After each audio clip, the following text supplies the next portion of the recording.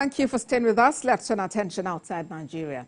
Prime Minister of Israel, Benjamin Netanyahu, has asked his ministers to approve an Israel-Hezbollah ceasefire deal to end fighting in Lebanon. Reports say a full and permanent ceasefire between Israel and Hezbollah may be announced in the coming hours.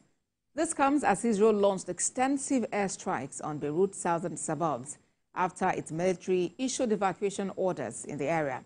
It is 2 months since Israeli troops began a land invasion of Lebanon in response to almost a year of rocket attacks from Hezbollah.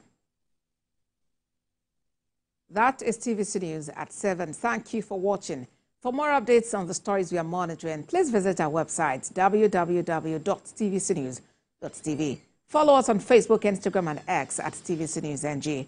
On YouTube, we are live at TVC News Nigeria, and we have updates on WhatsApp at TVC News Nigeria. Thank you again for watching. Next is Politics Tonight.